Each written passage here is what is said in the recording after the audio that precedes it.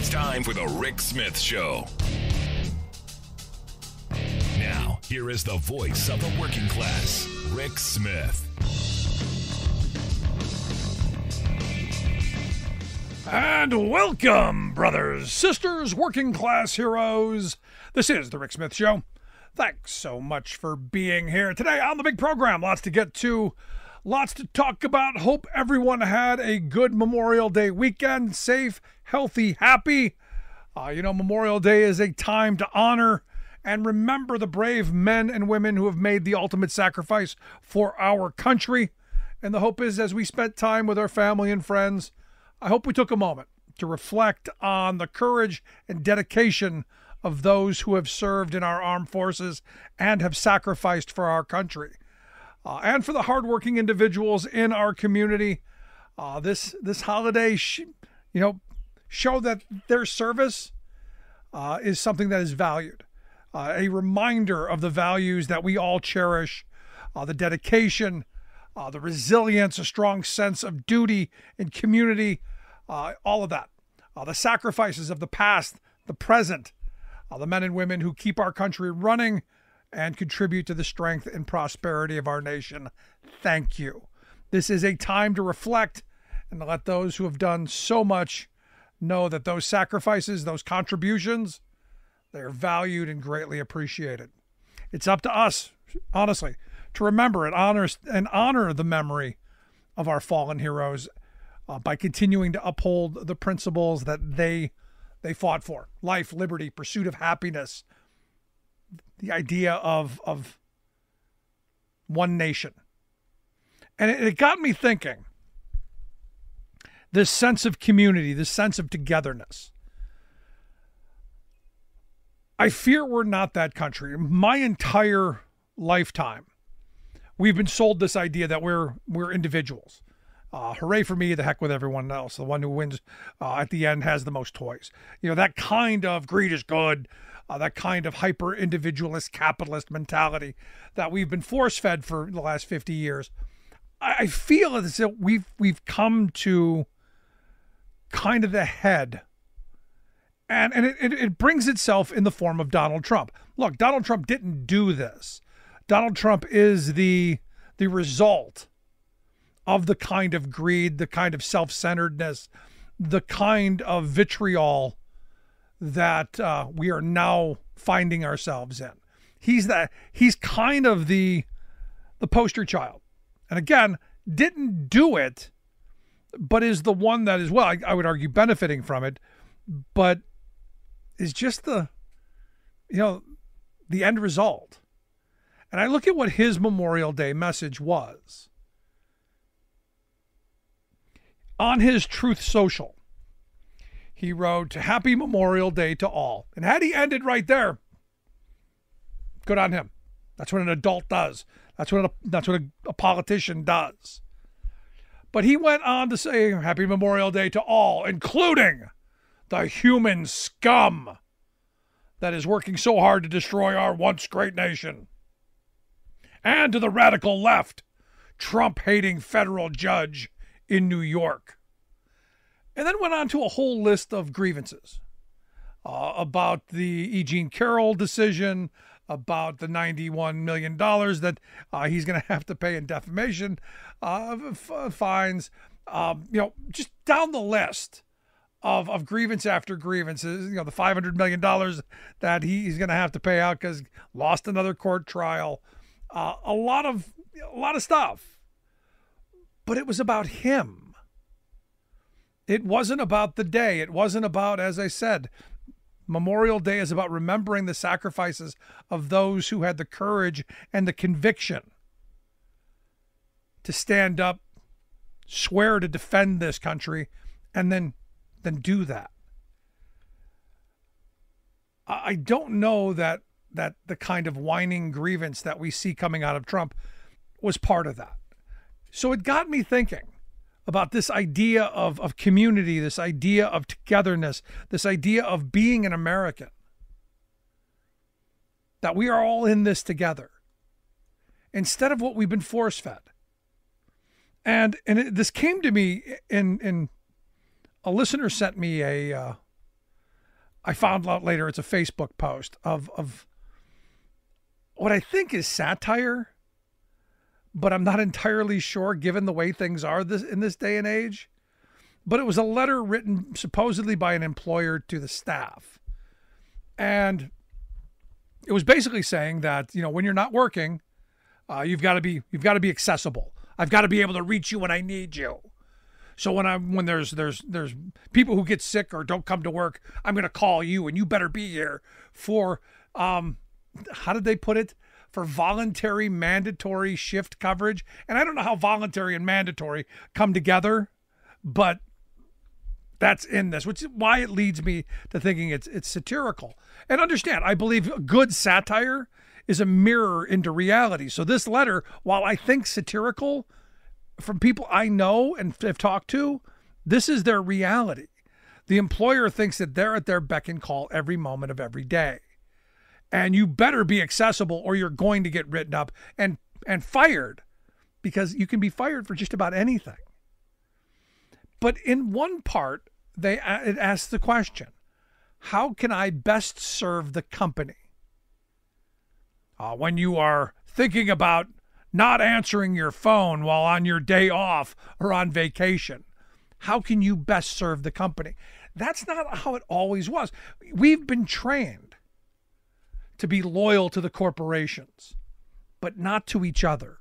We've been trained to be divided and pick our political team by which hat we wear, and then never cross over and discuss with others.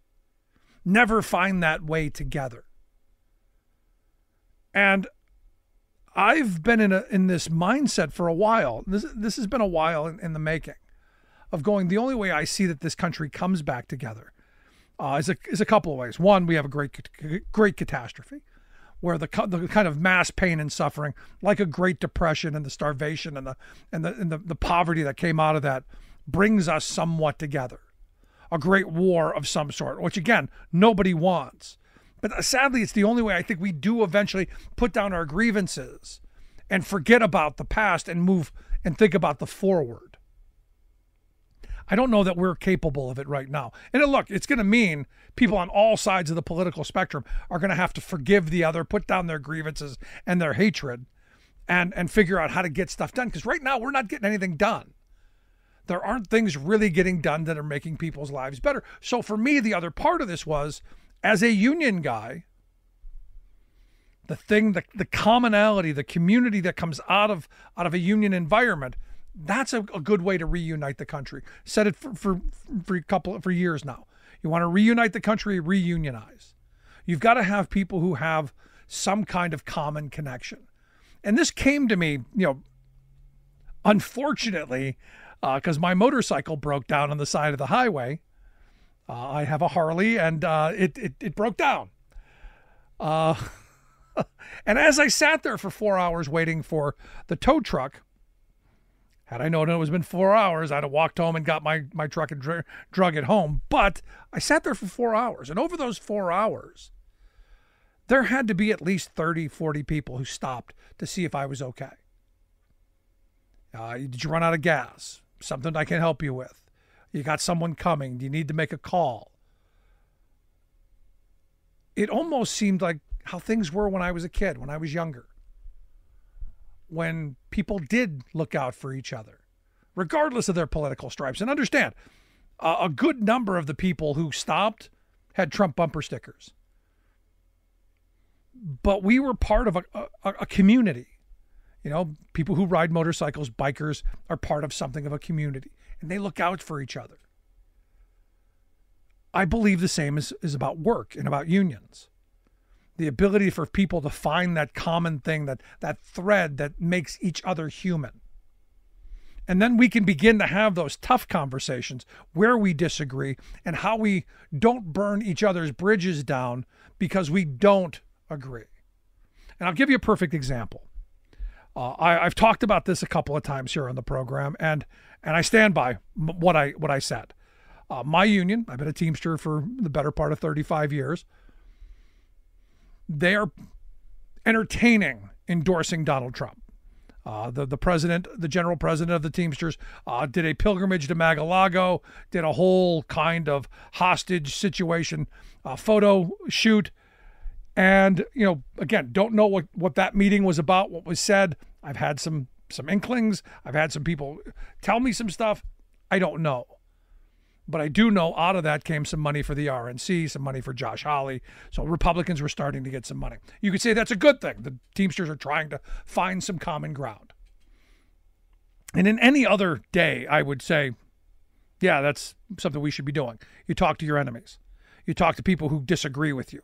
You talk to people who want to destroy you in the hopes that maybe they don't want to. And I get that.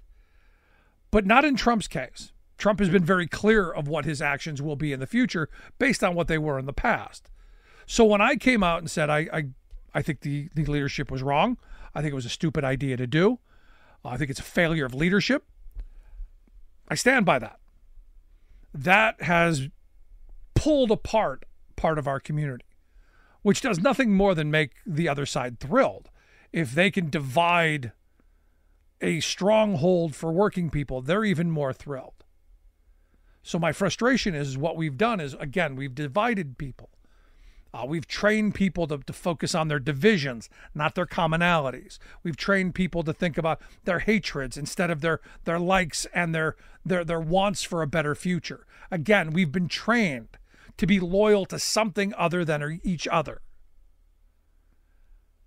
And look, ourselves. I grew up wanting to do better.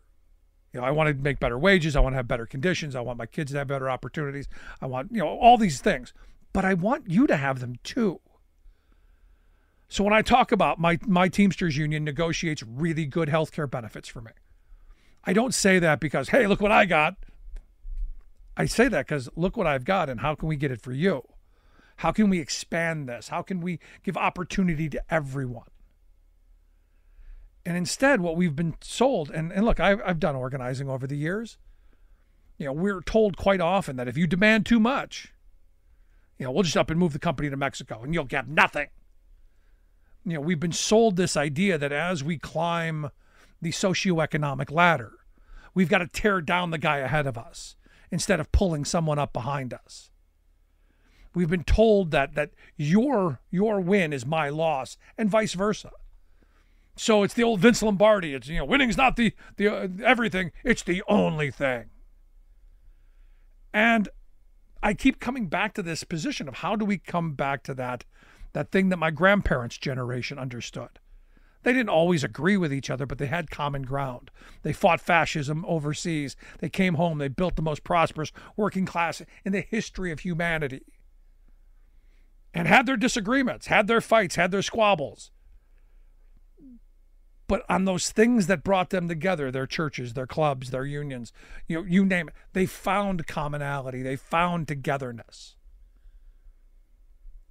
Now you go, but Rick, sounds to me like you're reaching for the past that is idealized. And some of it is. But I also remember as a kid, you broke down on the side of the highway, truckers pulled over to stop.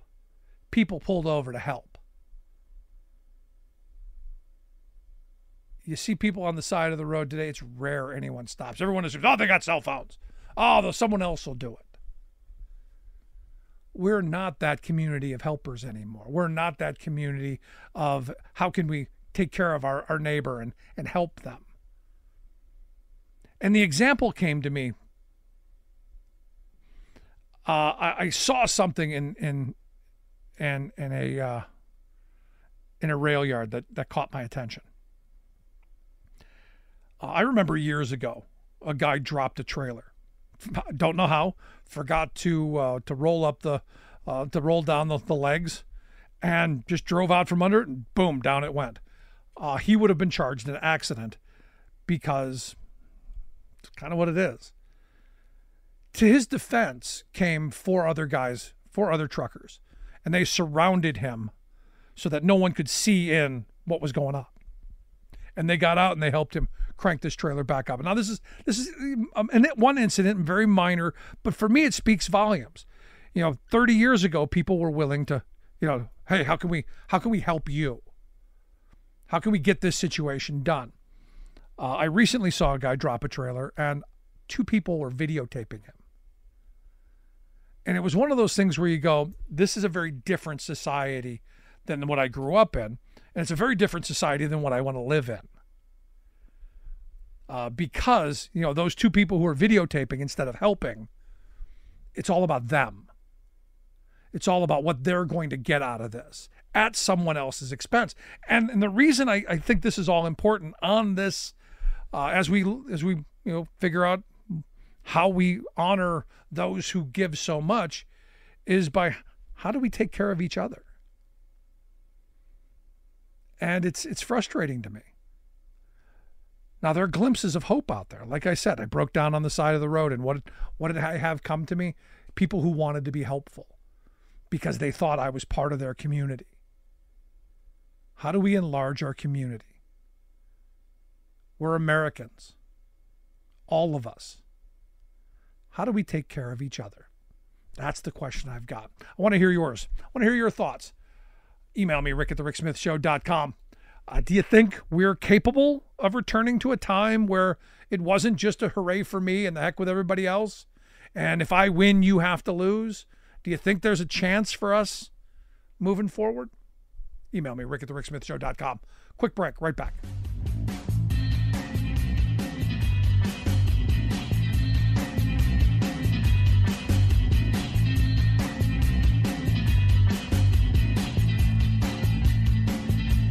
We are AFGE, the American Federation of Government Employees. We represent 700,000 federal and D.C. government workers who are the vital threads of the fabric of American life. We support our nation's military. We take care of our nation's veterans. We protect our nation's borders. We respond to our nation's crises and natural disasters. We provide services to our nation's seniors. The American Federation of Government Employees. We work for America. We are AFGE, the American Federation of Government Employees. We represent 700,000 federal and D.C. government workers who are the vital threads of the fabric of American life. We support our nation's military. We take care of our nation's veterans. We protect our nation's borders. We respond to our nation's crises and natural disasters. We provide services to our nation's seniors. The American Federation of Government Employees. We work for America.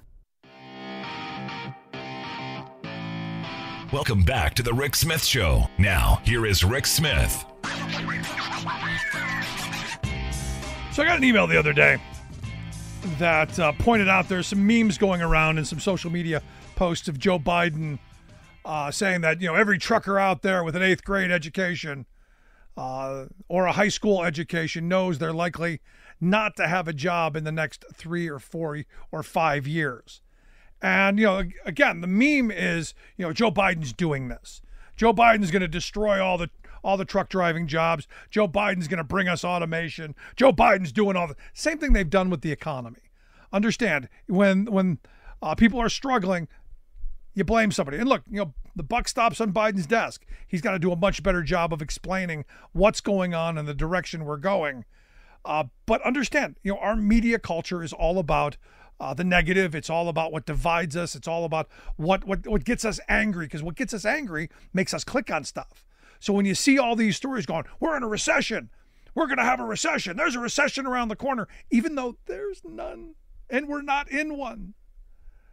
But still, you're playing on people's fear. When you have politics at the lowest level of Maslow's hierarchy of just pure survival, basic instinct, it's no wonder people think the economy's terrible.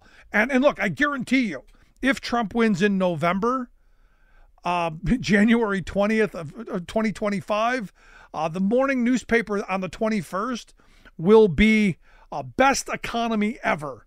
Donald Trump turns the economy around in one afternoon. Because that's what our media does. It's that nice pivot. Now, Biden is being credited with saying this, and he did. He did say that every trucker out there with an 8th grade education or high school education knows they're likely not to have a job in the next 3, 4, or 5 years. That's true. I've been saying that for a while. I've been telling my truck driver buddies, get ready for it. Are you planning? Are you saving? Are you thinking about what you're going to do next when this comes? Because it is coming. It's been on the writing's been on the wall for a while. And policymakers, are you thinking about what you're going to do with a couple million high school educated men, mostly men? There are some women in trucking, but the most of it is middle-aged men. What are you going to do with all of those people? And I would argue fairly well armed. And I would also argue not really stable, not really social people. We truck drivers tend to be a little antisocial and a little angry. So what are you going to do with a bunch of well-armed, angry, antisocial men? Policymakers got to figure this out. But this idea of what social media, the right is pushing out, is Biden's doing this, is, well, idiocy. But it plays to the narrative that everything's bad under Biden. You know, Biden did all this stuff. He's got a switch in the White House. He's taken over industries. You know, he's controlling our economy. Which, again, I don't know when we became a socialist country. You ask conservatives and they think we are there. We think everything gets run out of the White House. It doesn't. Business Roundtable, now we got a conversation, but not out of the White House. Now, the first thing I thought of, you know, is this possibly AI? Is it possible that, you know, even though it's a true statement, is it possible that this is an AI thing? Because now it seems kind of weird to just pop up now. Turns out it was a campaign editorial board conversation that Biden had with the Des Moines Register back, you know, after Christmas of 2019. Actually said it and properly quoted. I watched the video, and he was saying, look, as policymakers, we've got to figure this out. Now, my problem with what he said, and I got a problem with what he said, is the same problem I had with Bill Clinton. As we were losing manufacturing jobs, as we were losing those good union jobs that supported a family with good income and good benefits, the response was, well, yeah, we're going to lose all those dirty jobs, but we're going to replace it with educated jobs. We're going to get you education. Now, understand, most of us that went into trucking didn't go into it because, well, we were really book smart. Most of us went into it because it's a good paying job. It's a good, honest, hardworking job. And it gave us the ability to make a good wage. I got into it, you know, after college because it was the best money that I could make. And when I started in the LTL industry back in the late 80s, it was a gold standard working class job. It has declined over the decades and stagnated because union density has fallen so badly in that industry. When I started, 85% of the LTL carriers in this country were unionized. Now you're down to about 10. So the wages, and let's not forget about deregulation that caused massive numbers of unemployment and companies to go broke. But the message to working people were, well, you just go get an education. We'll retrain you to do some other low-paying job that's never going to get you to the standard of living that you had. And this is why I've been saying for probably 10 years now that on the trucking front, you need to make those drivers whole. You need a technology tax. As these companies move to automated vehicles, there needs to be a technology tax that follows that automated vehicle. So yeah, you're going to pay a salary. There may not be someone in the truck, but for a period of time, you're going to pay a salary to get someone to the end of the road. Someone in their 50s who you're not going to be able to retrain for a job making the kind of money that they were making in mass, maybe a handful. You have a technology tax to make them whole. Now, I've heard people say, that's a ridiculous idea. Well, I don't hear anything else out there. So for me, this should be a wake-up call more than an attack moment. This should be a wake-up call to our elected leaders that we've got big problems on the horizon with robotics and automation and AI and all of this stuff that's coming. The tsunami of job losses that are going to come because of this. Now, will there be opportunity? Most certainly. But in this transition, there will be pain and struggle.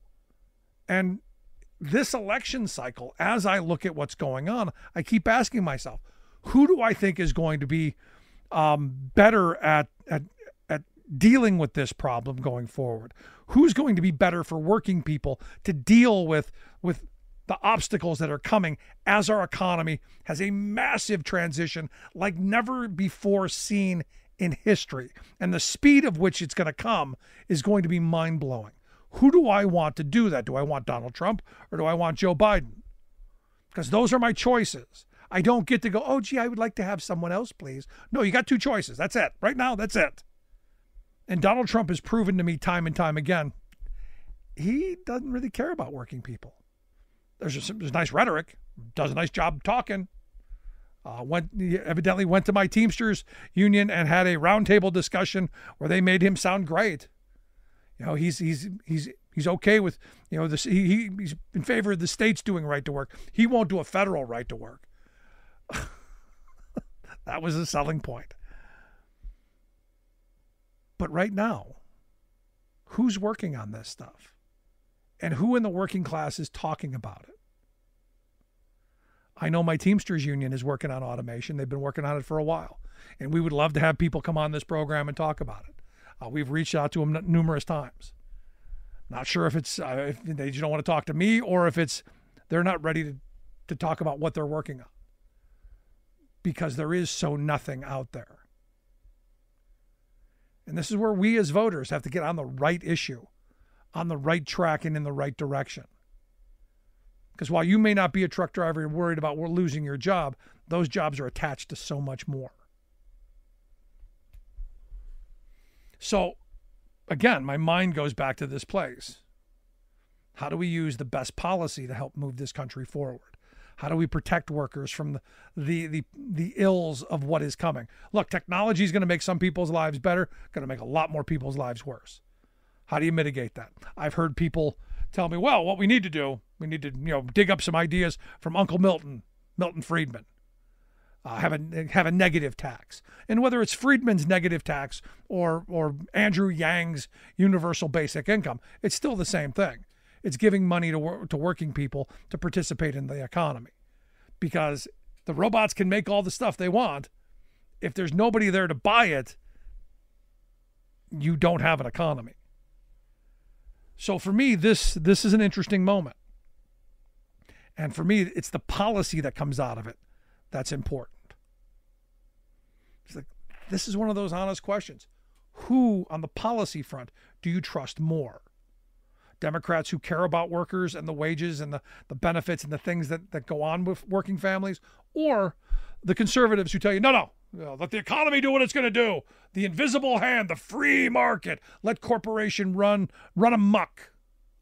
Loyalty to corporation above all. That's kind of the question.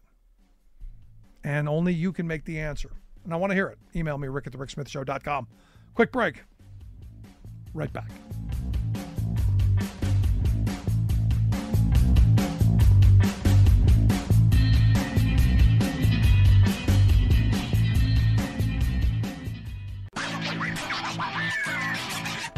So with yesterday being Memorial Day, I got to tell you, while we were, watching the events unfold of honoring those who sacrificed, I got to tell you, my mind couldn't stop wandering from the reality that all the flags that we see, all of the patriotism, all the attire being worn, it made me think, how much of that stuff's made here in the U.S. And then it got me going, I wonder what percentage of U.S. flags are made actually in the U.S. I started looking at a bunch of articles, and one of the things that surprised me, an Atlantic article from 4th of July of 2018 talking about Trump's tariffs, and one thing being excluded from the tariffs being the American flag. And as they wrote, a harbinger of economic globalization and a source for nationalist anxiety, these foreign-made flags have so far escaped the president's tariffs. Yet, for the past 2 decades, and most recently on Flag Day, Congress has introduced bipartisan legislation to restrict or ban these imports. And again, you would think that would be the one thing that everyone would go, the thing that we're flying, that we're standing under, that people sacrificed for, we should be able to at least make that here, no? So here to share some thoughts on maybe it's just me, and maybe I should be thinking of something else on these holidays, but I've asked our good friend Scott Paul to come talk with us. Scott's the president of the Alliance for American Manufacturing, AmericanManufacturing.org, the website. Scott, thanks for taking time for us. Hey, Rick, great to be with you. So I got to tell you, I feel there's part of me that feels bad that my mind wanders in this direction, but it seems logical, doesn't it? It does seem logical, and I'll just share a brief story with you. My dad is laid to rest at Arlington National Cemetery, so we went, and And on Sunday is the one day a year where the public can also put flowers at the tomb of the unknown soldiers. So my boys and I did that. And we were surrounded by people who were wearing a lot of patriotic attire. And I thought the same thing that you did, Rick, totally. Is like, I saw the brands and I saw kind of like the flag shirts. And I was like, there's not a single one of these that's made in the United States. And I was like, do the people know? Do the people care? And then I think the same thing goes for American flags. It's like, I wonder if people just assume that they're made in the United States, or if they're just not looking at the country of origin at all. And I'll tell you why it matters. I mean, and part of it is obviously symbolic, but to me, it's one of the really easy things to get right. Okay. I mean, it's one of those things when it comes to purchasing, made in the United States, that should be a pretty easy thing to do if you're buying an American flag or some sort of other projection of patriotism. And so if you can't get that right, how are you going to get the harder stuff right too, where it's more difficult? And so I do think that it's a good reminder that the way to be, I think, truly a patriot is to not only express that through the clothes that you're wearing, but you also need to have some intent into where they're coming from, because there's a chance you could be helping a veteran or a veteran's family. If you're buying American, there's probably not much of a chance if you're buying an import that is patriotic attire. So let's encourage folks to think about this a little more holistically. And I know that's one of the goals that I think we have, is to, when people are buying stuff for Flag Day or the 4th of July or Veterans Day or Memorial Day, that there's a little more thought going into it, because I would just say there are a lot of American-made options for the stuff that we're talking about. You just have to, you have to look for it. It takes 2 steps instead of 1. But it's something that we all can do, Rick. I totally agree with you. And at least for that, it's not like I'm asking people to actually follow the flag code. I'm just saying, maybe that one thing that you're buying, be a little bit more aware of because I don't buy that people didn't know. I think that most people, I think in this day and age, I think we know where things are being made. I think we're either deliberately not, what is it? Plausible deniability. Oh, I didn't look. I didn't know. Or you just don't care where things are made. It is all about, hey, how cheap can I get it? And that to me is problematic, especially when you're talking about, the symbol of the country. And especially if that's the thing that you're going to present to me in the world as something very important to you. I guess there's a lot that goes into this for me. So, but I wanted to throw that out because, because I think what we then have to go is, look, if we're going to have a country that's growing and the American dream alive and well, we do need to worry about, domestic production, for the things that we need. And recently, Janet Yellen, the Treasury Secretary, was reported by Bloomberg saying that it's critical for the U.S. and Europe to kind of come together in a united front against these against the Chinese Communist Party's industrial overcapacity. And she said, look, this impact on the globe, on the macroeconomic balances is huge. Probably should have to do something. So my mind goes, if we can't get the flag right, if we can't do that one thing that we may buy once every couple of years, how are we getting to the rest of it?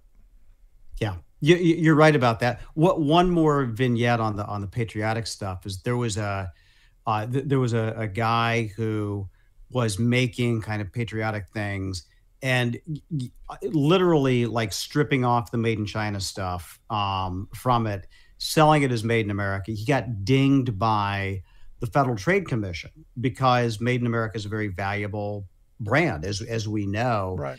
And he claimed that he was being persecuted by the government because he was a Trump supporter. I'm like, no, actually, you're not. It's because you can't do the basic things right. I mean, you don't try to sell patriotic stuff and call it made in the USA when it's actually literally made in China, and you're just pocketing, you're just pocketing the proceeds.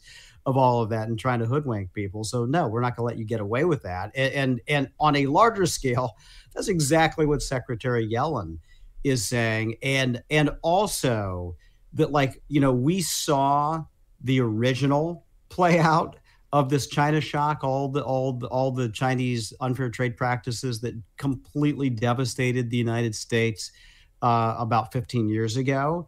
And it's like, we've seen this before. The sequel is going to be horrible if we don't get in front of it. And so I think that is what I want to lift up, because for a change, you have a Treasury Secretary, you have a president, you have a trade representative, and a cabinet that's like, we have to get ahead of this. We can't wait until the damage is done to our workers, to our industries, to our capabilities. We need to get out in front of it. And the best tool we have is tariffs. It's not the World Trade Organization. They won't do anything. Or it's not just talking to the Chinese, because they will say one thing and do another thing. I think I would just say, unlike the last administration too, it's to enlist your allies so that it's a more effective approach, so that China's not pitting, one trading bloc against another, and that we're all saying that, no, you're not going to do this in a way that's going to roil factory workers and their communities all over Europe or the United States when it comes to electric vehicles or solar panels or even basic industrial materials like steel or aluminum. And so what I am hopeful, and is the case here, Rick, is that the United States has taken action. Biden has put higher tariffs in place on Chinese steel, on Chinese aluminum, 100% tariffs on Chinese EVs, as well as solar panels, batteries, a variety of other things like that. And now we need the Europeans to do the same thing. And it will have an impact. And I don't know that it will get China to change the way that it approaches its economy, and certainly not with Xi Jinping heading up the country. But it will limit the damage to everybody else. And before anybody says, well, actually having this flood of Chinese imports is good because it keeps prices low. Again, what happens is, a corporation may drop a price by a couple of pennies, but they're going to pocket most of the profits. And the damage that is done with the job losses is permanent. It's not like the little sugar rush you get from getting that great deal on a consumer product. It's like the damage is generational when it comes to those factory closures. So I'm super pleased that we're trying to get out in front of this and do it before there's this second wave of Chinese imports, or what some people are calling like the China shock 2.0. Yeah. No, it goes back to the question I always ask, what are you? Are you a worker first, or are you a consumer first? Where's your mindset first? Are you about protecting your job and the way you bring money into the household, or is it, hey, we got to have the cheapest price? And that got to get the best deal. So that mindset to me is important. But so since we hit this topic again, because we've been talking about this for the last couple of weeks, a lot of emails from listeners who I'm going to use the ones that were I'm not going to you're absolutely right ones. These are the ones that had some questions of on the negative side. Brian writes, tariffs aren't necessary. We cannot produce everything we need. We must import because we have an open market. If we are to get the things that we want and need, protectionism, he says, is a failure.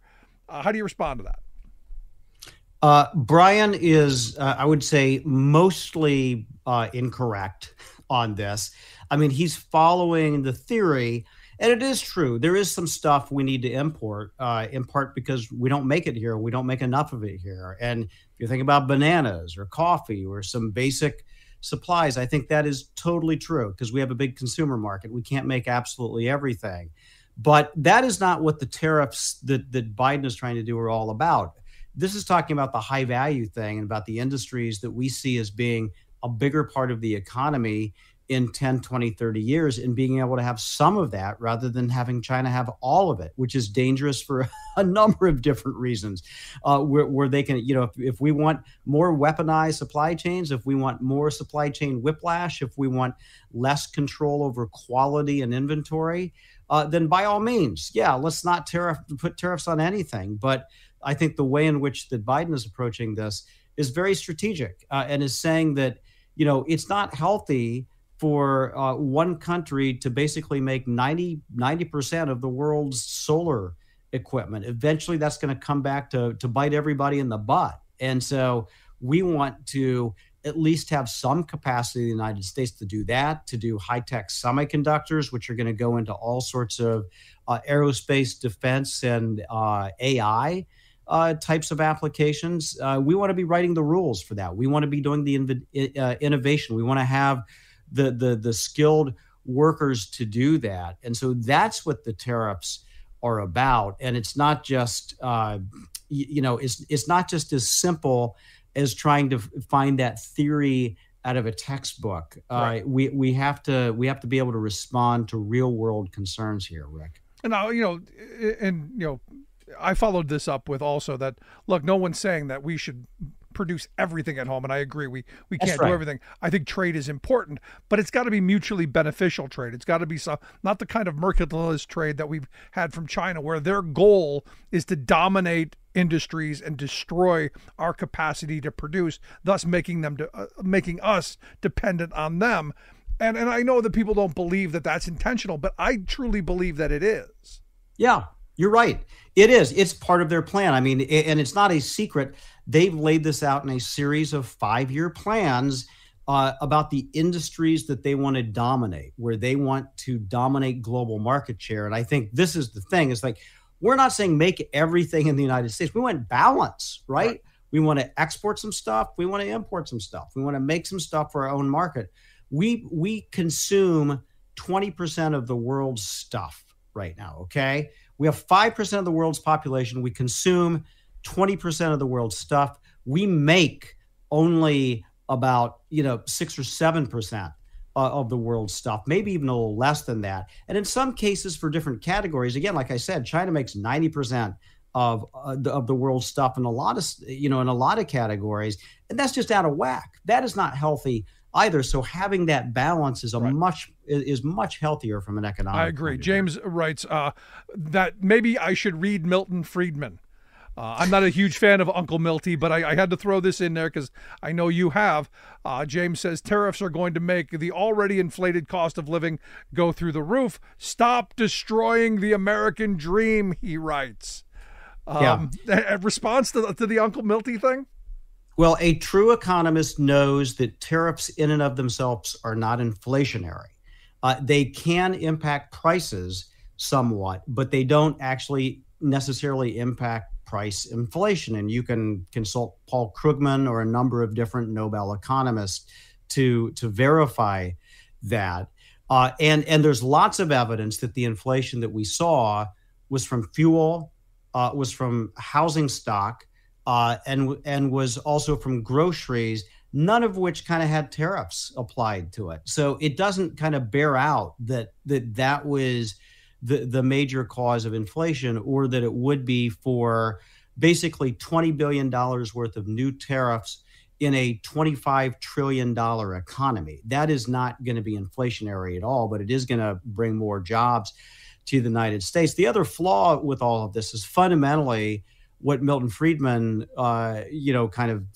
evangelized about was to put shareholders first, right? Is that you want shareholders first, and that sort of attitude doesn't account at all for economic security, for national security, for a bunch of different other concerns, which are very legitimate. And so I think Milton Friedman has been, I'd say, largely debunked, kind of like by lived experience over the last couple of decades.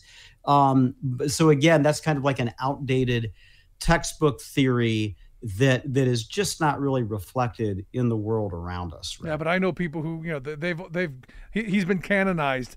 Saint Uncle Milty is, what he says is gospel, even though, as you pointed out, much of it has been debunked. Real quick, I got Brenda has one saying you're starting a trade war with China. We're going to pay the price of it. William threw out there, said you're pushing tariffs is dangerous. You seem to want a war with China. Do you realize Biden is harming the international trade relations of the world, and eventually the world will turn on us? What do you make of that? Because I've got a bunch of that. You're starting a trade war. You're responsible, Scott. What do you say to that? Well, I would say that if you were going to consider it a trade war, I don't know that I necessarily like to use the martial terms, but it's clear who started it was China. With the complicity of global corporations, okay? It certainly wasn't the United States. We were just responding to repeated abuses, okay? And it wasn't even Biden who was the first one to respond. It was Trump. And so you have actually, both presidents who have seen some harm, come to our country and want to respond to it. And so, look, I just have to say, we have low unemployment, even for some, like black men, where, it is, it's still higher than overall unemployment, but it's lower than it has been for a long time. You have inflation coming down. You have lots of jobs that are available right now. You have a stock market at record highs. There are some things that we can still work on, like housing prices and childcare and what have you. No doubt about that. But we're, from a macroeconomic perspective, we're doing pretty well. Yeah. And we've had these tariffs in place for a while, so I'm just not buying that. Lastly, Mike has a thing where he says, evidently he says the lefty base doesn't agree with us.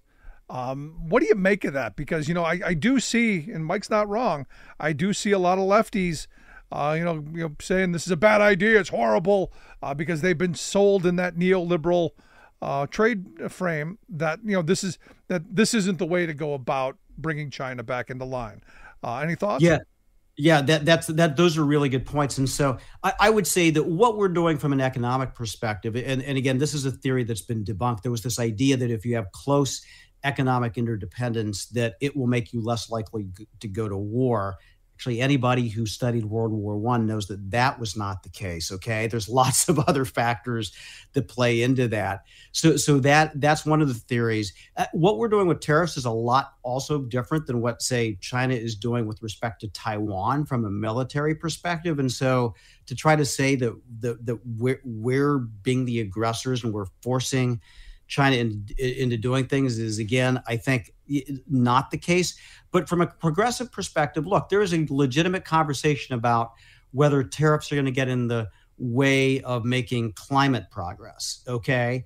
Because a lot of the tariffs are aimed at these types of goods coming from China. My argument is that support for the climate agenda collapses if it's not made in America. Who wants to just trade oil produced by oligarchs who abuse human rights in the Middle East for clean energy products coming from an autocratic country in Asia that utilizes slave labor? That's not a good progressive trade-off at all.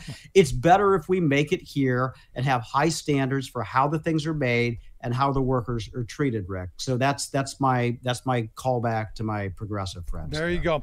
Great answers. Loved it. Hope folks will email more. Email me, rick@thericksmithshow.com. Maybe we'll get some of them here on the program for Scott to address. Scott, as always, great stuff. All right, Rick, thanks so much. And I love the listener questions. Keep them coming. Thanks so much. Scott Paul, president of the Alliance for American Manufacturing. Want to hear your thoughts? Email me, rick@thericksmithshow.com. Right back. Stick around.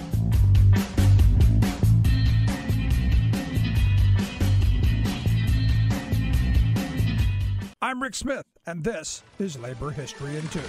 On this day in labor history, the year was 1882. That was the day that John Muir, a Scottish-American conservationist, founded the Sierra Club in San Francisco, California. The Sierra Club's purpose was to explore, enjoy, and protect the wild places of the earth. Today, the organization has more than 1 million members and is one of the most well-known environmental organizations on the planet. The labor movement and the environmental movements in the United States have not always had an easy relationship. Too often, politicians and the media have framed policy decisions as a choice between good jobs and a clean environment. But during the 1990s, some environmentalists and unionists began to break down this divide. Both groups opposed the North American Free Trade Agreement, arguing it would have a negative impact on both jobs and the environment. During the massive protests of the World Trade Organization in 1999 in Seattle, labor protested alongside environmental activists. One memorable tagline to come out of the protest was, "Turtles love Teamsters, Teamsters love turtles." Then, in 2006, the Sierra Club partnered with the United Steelworkers to launch the Blue-Green Alliance.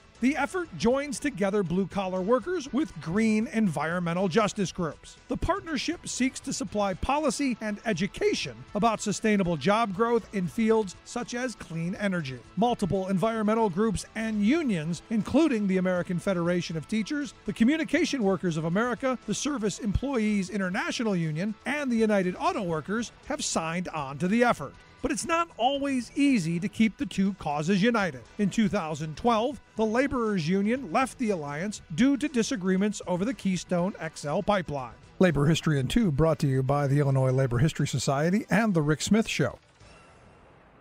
You're listening to The Rick Smith Show, where working people come to talk.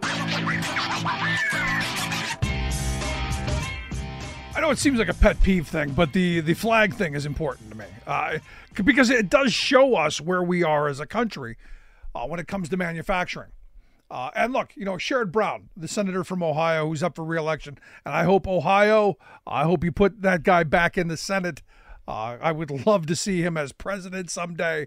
But here's a guy who's been well ahead of this. In 2011, they introduced the All-American Flag Act, and just last November, it again passed the Homeland Security Committee, the Senate Committee on Homeland Security and Government, unanimously passed out completely.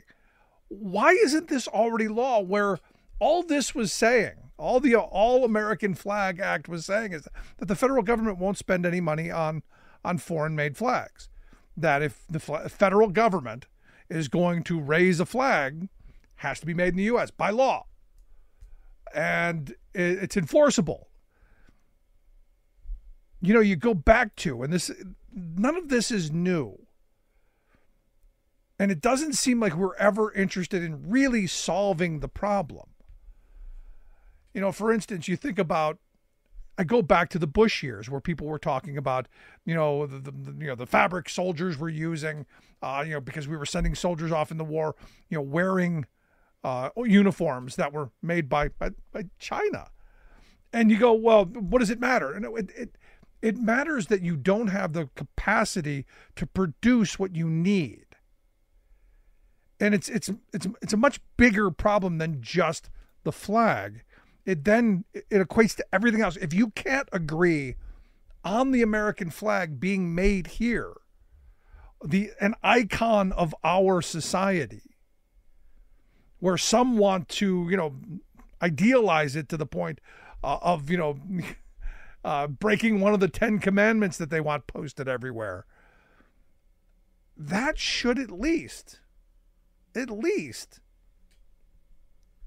be made here.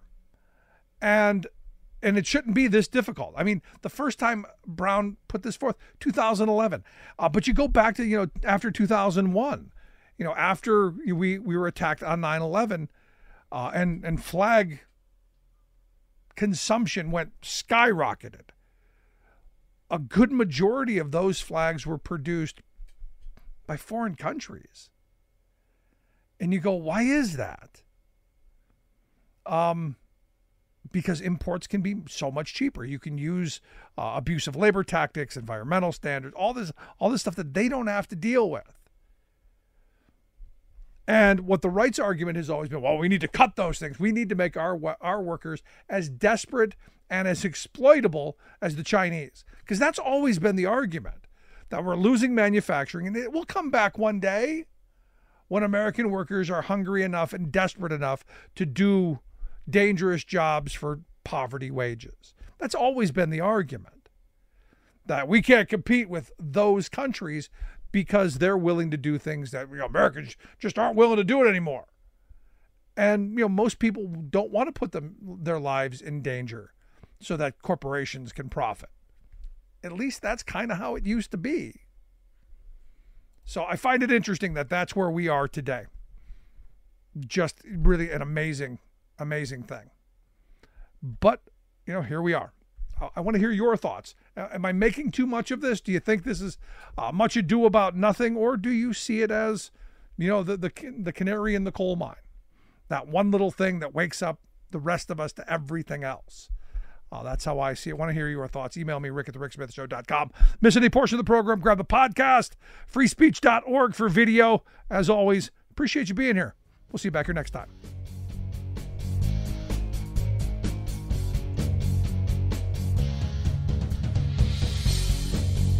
You've been listening to The Rick Smith Show. Email Rick at rick@thericksmithshow.com. Until next time, this has been The Rick Smith Show, where working people come to talk.